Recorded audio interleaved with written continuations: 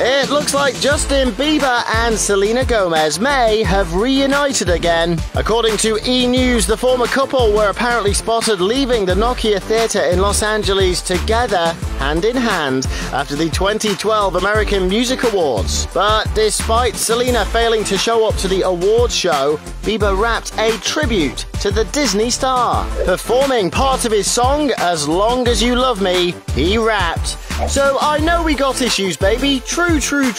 But I'd rather work on this with you than to go ahead and start with someone new." But before apparently meeting up with Gomez, the pop star had a different lady on his arm, his mum. Seeing Selena probably would be the perfect end to the 18-year-old's night, as he walked away with 3 American Music Awards: Favorite Pop/Rock Male Artist, Album, and Artist of the Year.